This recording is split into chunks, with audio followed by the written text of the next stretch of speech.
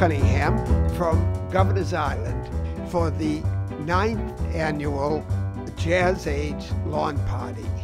Wow, has that thing exploded.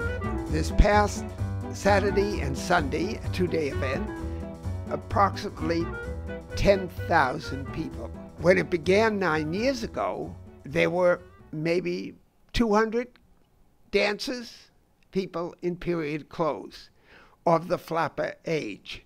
This whole undertaking was the idea and infatuation of the flapper roaring 20s music and in the 30s. And it's just simply marvelous.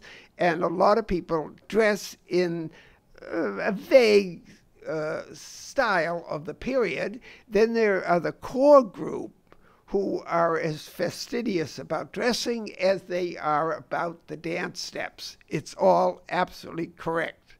And it was fantastic to see some of the picnics in the enclosed area, picnickers, I should say, come with a theme. Here, a safari. And then during the afternoon, they now put on a series of follies. And they happen very quickly, so you have to be alert to be around the bandstand. Everywhere there was activity. There was even a VIP lounge, which is out in the open, and all the swells are in there putting on the Ritz. Oh, it's just wonderful. I mean, you can't imagine this event, what it's like. On Sunday, there was a bathing suit show, like a Follies lineup.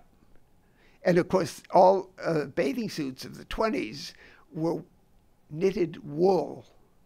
And I can tell you, growing up in that era, when you get wet and you lie in the sand, the itchiness of those wool suits, whoa, I didn't envy anyone in them. New this year, an influence on the style of dress were the bits and pieces from the recent Gatsby film.